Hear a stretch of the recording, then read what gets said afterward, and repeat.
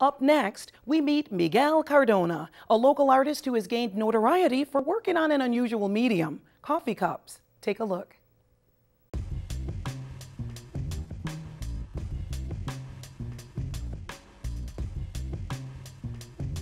I keep a little cache of like photo references or like just ideas. I take a lot of notes.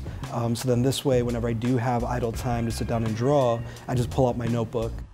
There were just various periods where I would just get back into drawing, and most recently in getting my master's in industrial design, I found myself just sketching all of the time and basically like refining and sort of redefining my style, exploring new materials and new processes, getting into the markers, getting into pens.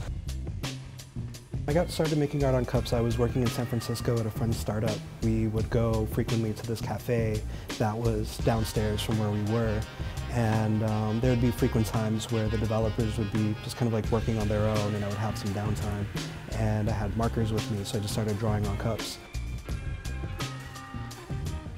I posted them on Instagram, and then every day it just kind of became an expectation that there would be another cup, another cup, another cup, and then just kind of grew into more of a thing. It was a way for me to engage with other people. So I would just sit at the cafe, I would meet the people that worked at the cafe, I would kind of meet their friends, kind of hang out with some of them. People would just kind of come up to me and talk with me. I would sometimes give people the cups, and it just became this way for me to like network with others. I met some pretty interesting people and had some pretty cool opportunities happen as a result. In my professional life, I'm dealing mostly with digital art, digital illustration, and or just on-screen design. So more often than not, I'm just going to find myself in front of a screen as opposed to a sketchbook or a cup. So I will just kind of make digital art. I do both photographs, sort of manipulations, as well as just illustrations.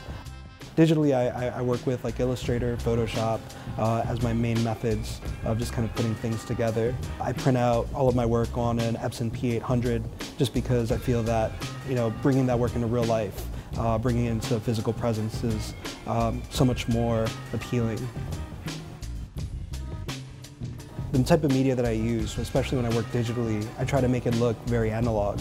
So when people look at it, they're just like, I don't know how he did this.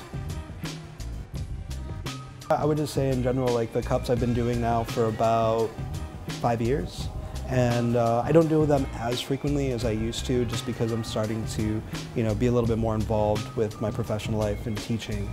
But it's something I'm going to continue to do and continue to evolve. I'm making New Year's resolutions and working in larger formats and larger scales.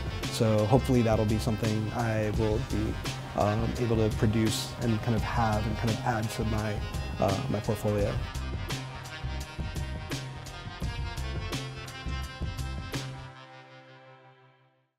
To see more of Miguel's work, visit miguelcardona.com.